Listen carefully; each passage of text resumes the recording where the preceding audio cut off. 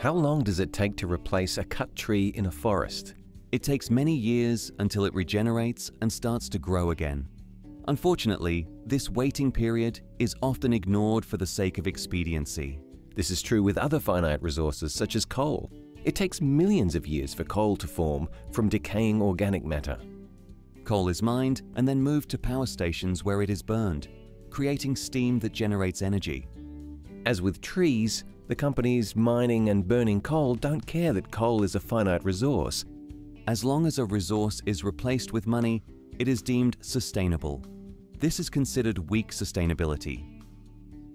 What if there is something better than weak sustainability? Enter strong sustainability.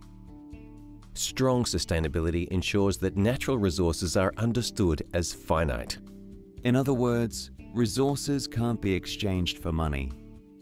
Wind farms would be an example of strong sustainability in the energy sector. Wind turbines are built in key locations to harness the power of the wind, a natural resource that is forever renewable. Instead of swapping one resource for another, strong sustainability asks us to consider how our actions solve our issues. This means we can truly make a difference.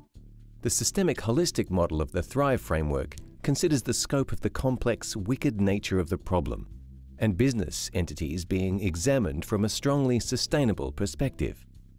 Strong sustainability is about the non-substitution and non-monetization of resources.